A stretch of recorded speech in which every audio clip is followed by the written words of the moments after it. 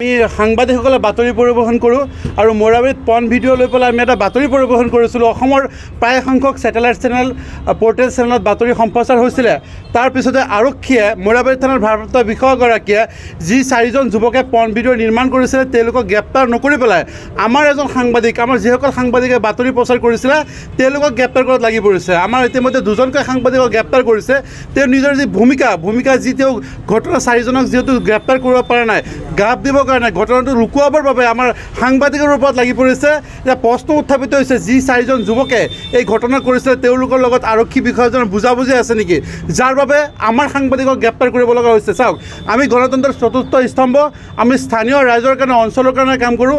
যিটো বাতৰি আমি পৰিৱেশন কৰিছোঁ মোৰাবাৰীৰ বাতাবৰণ পৰিৱেশ বেয়া কৰিছে, আমি অঞ্চলৰ কাৰণে কাম কৰিছোঁ আৰু আমি অঞ্চলৰ কাৰণে কাম কৰাৰ পিছত আজি আমাৰ সাংবাদিকক গ্ৰেপ্তাৰ কৰিছে। ই গৰিহণাৰ যোগ্য।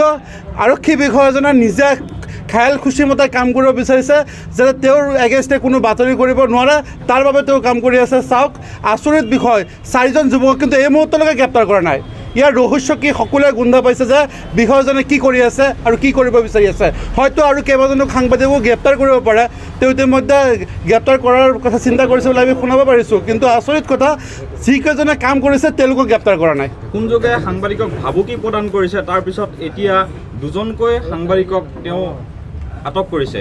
আচলতে এনেধৰণৰ যদি সাংবাদিকৰ ওপৰত যদি অত্যাচাৰ চলায় খোদ আৰক্ষীয়ে যদি অত্যাচাৰ চলায় তেনেহ'লে ৰাইজৰ হকে কেনেদৰে কাম কৰিব? নিশ্চয়কৈ। চাওক, আমি ৰাইজৰ কাৰণে কাম কৰোঁ আৰু যিটো ঘটনা হৈছিলে অসমৰ ৰাইজে দেখা পাইছে মোৰাবাৰীৰ বাতাবৰণ বেয়া কৰিছিলে, অনৈতিক কাৰ্য কৰিছিলে।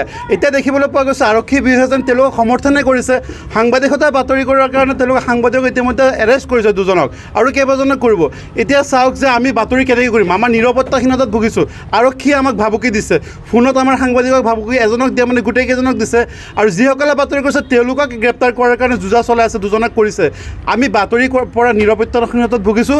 এই বিষয়টো অতি শীঘ্ৰে ব্যৱস্থা গ্ৰহণ কৰিব লাগে। অসমৰ মুখ্যমন্ত্ৰী মহোদয়ক মই অনুৰোধ জনাইছোঁ মোৰাবাৰী প্ৰেছ ক্লাবৰ তৰফৰ পৰা যে অতি শীঘ্ৰে এইটো এটা ব্যৱস্থা গ্ৰহণ কৰে যাতে সাংবাদিকৰ যি নিৰাপত্তা, এই নিৰাপত্তাত আমি ভুগি আছোঁ, যাতে আমি নিজে কাম কৰিব পাৰোঁ। আমাৰ যি গণতন্ত্ৰৰ চতুৰ্থ স্তম্ভ, আমি এই স্বাধীন মততে আমি কাম কৰোঁ, তাৰ কাৰণে ব্যৱস্থা কৰি দিয়ক আৰু বিষয়াজনৰ বিৰুদ্ধে ব্যৱস্থা গ্ৰহণ কৰিবলৈ তদন্ত কৰিব লাগে। এইটো ঘটনাটো বহু দিনৰ আগতে সংঘটিত হৈছিলে আৰু সংবাদ মাধ্যমত বাতৰি পৰিৱেশন কৰাৰ পিছতে তেওঁ কেছ ৰুজু কৰিবলৈ বাধ্য হৈছিলে, যিহেতু গাপ দিয়াৰ চেষ্টা কৰিছিলে। তেওঁ নিজাববীয়াকৈ তেতিয়া কিন্তু কোনো ধৰণৰ ব্যৱস্থা কৰা নাছিলে, তেওঁ নিজাববীয়াকৈ গোচৰ ৰুজু কৰা নাছিলে। কিন্তু আৰক্ষীয়ে এতিয়া নিজাববীয়াকৈ সাংবাদিকৰ ওপৰত গোচৰ ৰুজু কৰিছে।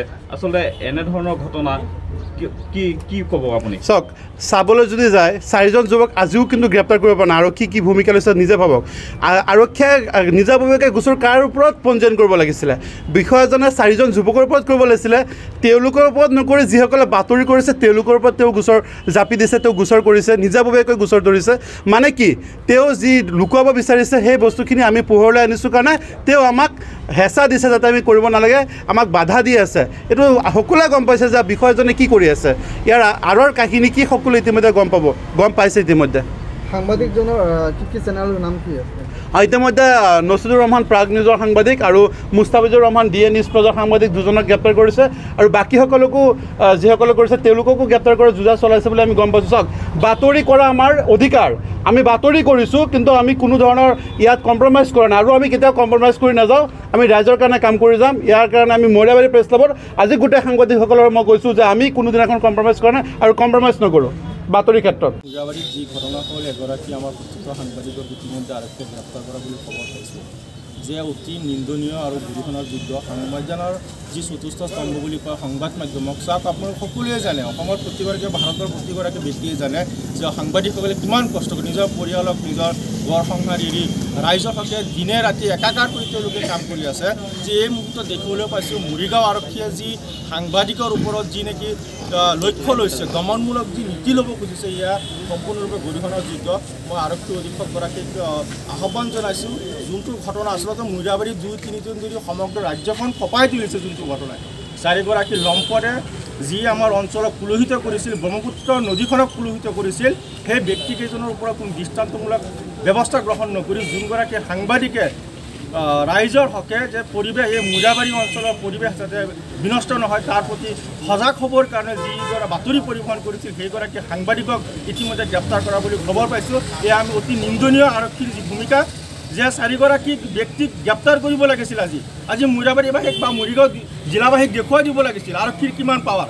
যি নেকি আৰক্ষীয়ে কৈ থাকে নিকা সেই নিকা শব্দটো যেন মুচি যাব ধৰিছে আমাৰ সন্মুখৰ পৰা সেইটো আমি ভাবি ল'ম। এতিয়া মৰিগাঁও আৰক্ষীয়ে যদি সম্পূৰ্ণ ন্যায়িক তদন্ত নকৰে বা ভাল এটা সুন্দৰ পদক্ষেপ নলয় আমি সেইটো ভাবিবলৈ বাধ্য হ'ম। যে চাওক সিদিনা আমাৰ অকল মুৰাবাৰীতে নহয় লাহৰীঘাটত এটা এনেকুৱা ঘটনা সংঘটিত হৈছিলে। আমি বাতৰি পৰিবহণ কৰিছিলোঁ ইতিমধ্যে আমি পৰস্পৰে গম পাইছোঁ লাহৰীঘাট সাংবাদিক কেইজনমানৰ ওপৰতো লাহৰীঘাট আৰক্ষীয়ে এনেকুৱা ধৰণৰ কেছ গোচৰ ৰুজু কৰিবৰ কাৰণে সিহঁতে তৎপৰ চলাইছে। এইবিলাক কি দেখুৱাব বিচাৰিছে আমাৰ চাওক অকল এটাই নহয় আমাৰ মায়ঙতো সিদিনা আমাৰ পুলিচ প্ৰশাসনৰ কেনেকুৱা ধৰণৰ ভূমিকা লাহৰীঘাটত এনেকুৱা কিছুমান ঘটনা সংঘটিত হৈছে। এয়া বা ড্ৰাগছৰ বিৰুদ্ধে সাংবাদিকসকলে যথেষ্ট চেষ্টা কৰি আছে কিন্তু আৰক্ষীসকলে সেইমতে যোনটো ঘটনা সংঘটিত হৈছিলে লগে লগে সেই 4জন কাল্পিতক গ্ৰেপ্তাৰ কৰি দৃষ্টান্তমূলক শাস্তি দিব লাগিছিলে নিদি তাৰ পৰিৱৰ্তে সাংবাদিকসকলক গ্ৰেপ্তাৰ কৰি এটা কেনেকুৱা বেলেগ এটা দৃশ্য দেখুৱাবৰ কাৰণে প্ৰয়াস কৰিছে। এইটো আমি কেতিয়াও মানি নলওঁ বা গ্ৰহণযোগ্য নহয় যে উচিত তদন্ত হ'ব লাগে এইখিনি আমি কামনা কৰিছোঁ। সাংবাদিক সতীৰ্থ বন্ধু হৈ আমি আজি ওলাই আহিছোঁ একতাৰে আমি এনেকুৱা যদি কোনো ধৰণৰ ব্যৱস্থা গ্ৰহণ নকৰে আৰক্ষী অধীক্ষকগৰাকীয়ে আমি ঐক্যবদ্ধভাৱে গণতান্ত্ৰিকভাৱে আমি আন্দোলন কৰিবলৈ বাধ্য হ'ম। Are you planning to pursue your career in civil services? Join the most successful APSC and UPSC coaching institute in Northeast, Bhadra IAS Academy. Admissions are in process for both online and offline mode.